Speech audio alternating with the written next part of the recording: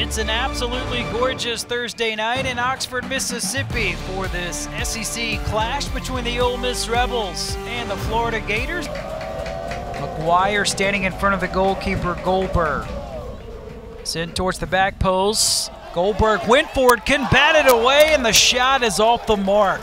Leskowskis takes it away from Radecki. Great pass to Barton, and Orcus lunges over to make the play. I was about to say she needs a bit of help in that corner, but she proved me dead wrong. O'Connor trying to get it to McGuire. McGuire, hard fall. Goldberg pounces on top of it, lost it, the shot. Space shot, not a lot on that for Gonzalez. Great ball in the box. There's a shot, and it's just off the mark. It was October of 2016. Here's Peace, the cross, Orcus, lunging effort, comes up with it for the Rebels. Good ball to Roberts. Roberts has space. Roberts, the shot. What a snag by Orcus. Look at the smile for Ole Miss and Radecki. Front post, crowded area, put in by the Rebels. Mo O'Connor does it again. Great through ball. Here comes Ole Miss. This is Davis.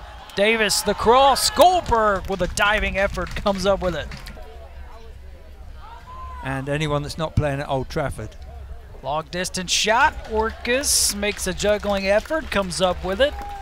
Sophomore from Athens, Georgia, back in. Long throw, Radecki popped up in the air. Goldberg popped it away and then finally comes up with it before Young digs it out. Leskowskis on the move, long distance shots, and Orcus with the ridiculous play for the Rebels. Wow. Here's Butts. Butts with 5 seconds out of her reach, and Ole Miss will win the SEC home opener 1-0 over the Florida Gators. So for the first time in program history, Ole Miss has won 3 matches in a row against the Florida Gators.